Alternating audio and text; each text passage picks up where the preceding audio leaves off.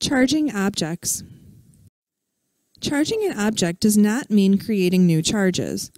Charging means adding electrons, moving electrons, or temporarily separating the electrons from the protons.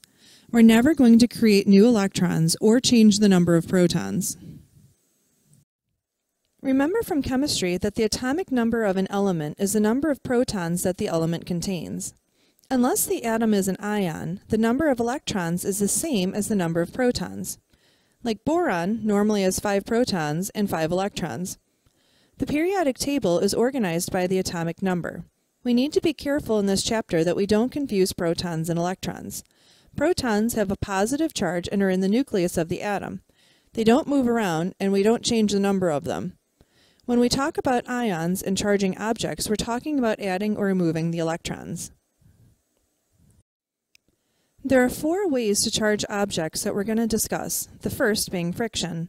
Friction is a transfer of electrons between 2 objects that are rubbed together. If you've ever rubbed a balloon on your head, the balloon stole electrons from your hair, giving your hair a positive charge and the balloon a negative charge. Remember, electrons are negatively charged, so if you gain an electron, you gain a negative charge. Conduction is when a charged object touches another object, leading to a flow of charge between them. In the winter, if you walk around on carpeting with socks on, you're going to build up a negative charge through friction. Then, if you touch a conductor, like a metal doorknob, you will dissipate your electric charge. In this scenario, you charge the doorknob through conduction. You were negatively charged, and you gave your extra electrons to the doorknob. The cat is not normally charged, but the packing peanuts were charged and touched the cat. Polarization is a process of separating opposite charges within a neutral object. Polarization is not really charging an object, it's just separating the protons and the electrons. Notice in the picture that the number of electrons and protons in the neutral object is still equal, meaning the wall. The negatively charged balloon causes the electrons in the wall to move away. Remember, electrons don't want to be next to each other. Once the balloon is taken away, the electrons move back closer to the protons and everything goes back to normal.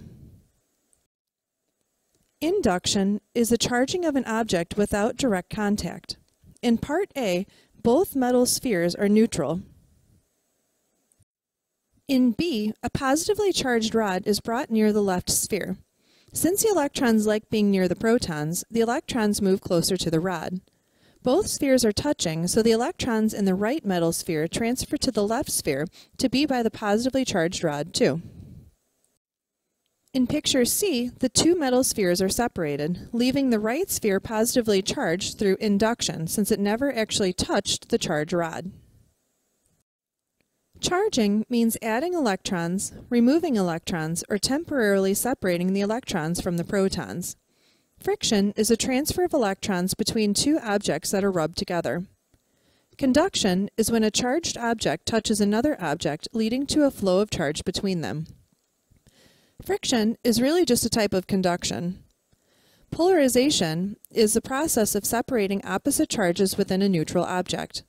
Polarization just separates the charges. It doesn't actually lead to a net positive or negative charge in the object.